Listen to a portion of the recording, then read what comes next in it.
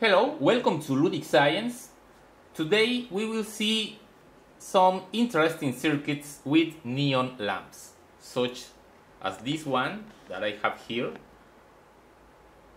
The neon lamp is simply a pair of electrodes inside the glass bulb, which is filled with neon gas. This type of lamps are now not in use anymore, only in some applications, but they were very popular in the past. In order to work, they need high voltage. They need around 70 volts, depending on the type of lamp. So I made this battery with 7 9-volt batteries, and this gives a voltage, let's see, 61 volts from our batteries. Not enough for the neon lamp, so I have in series my power supply, which has the advantage that I can fine-tune the voltage. So let me turn on the power supply and connect the neon lamp. As you can see, we have 61 volts and the lamp is not on, so let me turn on the voltage. I'm going to raise the voltage until the lamp is on. There it is. At 71 volts, our lamp is on.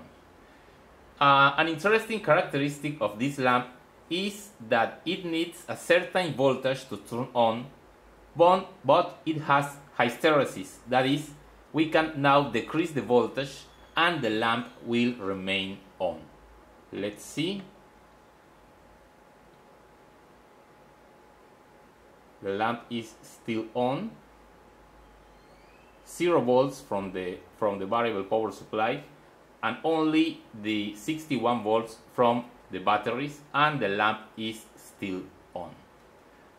Therefore, it needs a higher voltage to turn on, but the voltage to turn off is lower. Next time you need a PCB for your electronics project, consider using the professional services of JLC PCB. JLC PCB is the world leader in PCB fabrication. You can order online. You just need to register, upload your Gerber file, and wait a few days for your PCBs at an unbeatable price.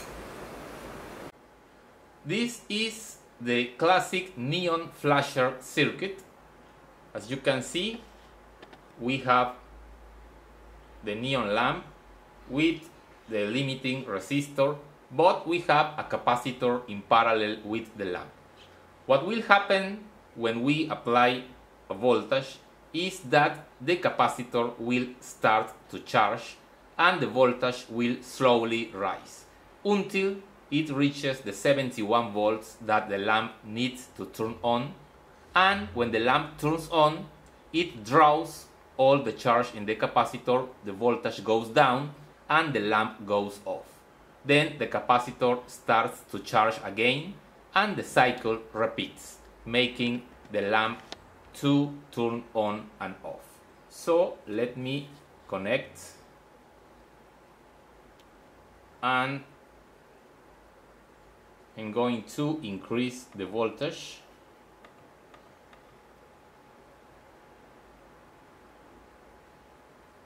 There it is. Now the lamp is flashing. The frequency, of course, depends on the value of the capacitance and the resistance. A large capacitance means lower frequency and vice versa, and higher resistance also means lower frequency and vice versa. Now take a look at this other circuit with 2 neon lamps. We have the capacitor in this position and the 2 limiting resistors. And as you can see, the lamps are flashing alternatively in sequence, one and then the other. This circuit needs a very precise voltage in order to work, 1 or 2 volts above or below the correct voltage, and the effect will not appear, only one of the lamps will be on.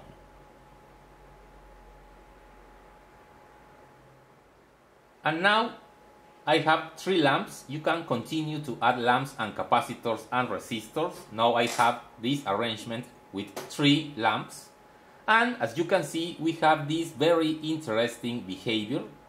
They are flashing alternatively, but with a particular way. And to be honest, I really don't fully understand how this circuit is working. I have tried to do some research on the web and in some old books, but I have not found the answer to how this particular behavior emerges from the circuit.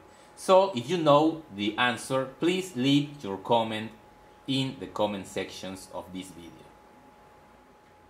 Well, that's all for today's video. I really like these little neon lamps.